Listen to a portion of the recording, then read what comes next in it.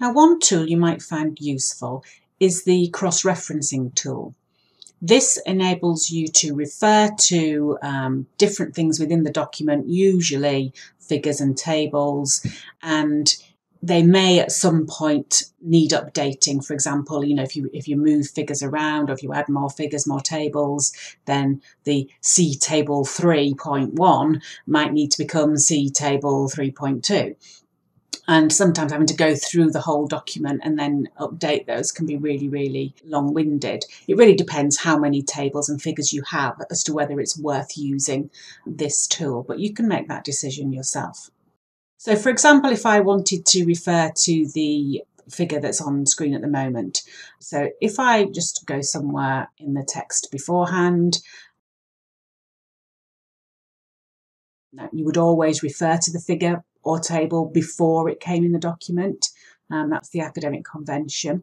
So I've just put myself into a sentence above there, and I can just put, for example, C and a space ready to put my figure 1.2. Now, rather than typing that in, if I go to the references tab, or this is also available on the insert tab as well, you've got a cross-reference option.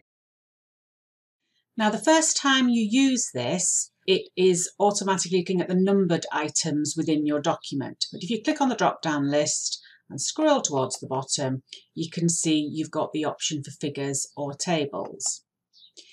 When you select that, again, the very first time you do it, it will default to be looking at the entire caption. So we only want it to have the label and number. Choose the one I want and then click Insert. You'll see that has gone into the text. It now says C figure 1.2 within the paragraph, and I can just close and just close my bracket there. So the beauty of this is, I say, that you can update these. So for example, if I went and deleted the first figure in the document, so that I don't think I've done it automatically, but this is going to become figure 1.1. That will happen when I update as well. And this text here will also update. So to do this, first of all, if you imagine that you want to do it for the entire document.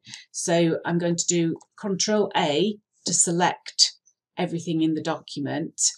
And then the easiest way is just to press the F9 key. When you do this, it goes through updating everything it can update. So the first thing it asks you about is the table of content. Haven't actually changed anything with that, so I'm just going to click OK so it moves on. Then it asks about the tables of figures. And then the last thing it does, it doesn't actually ask you, is update all of the cross-references within the document. So you can see that has now become C figure 1.1. And if I scroll down there, you can see that the label on the image has become figure 1.1 as well. So that can be a really useful tool if you're the sort of person who is going to be moving things around a lot in their documents, or you're not quite sure how many tables and figures you're going to need.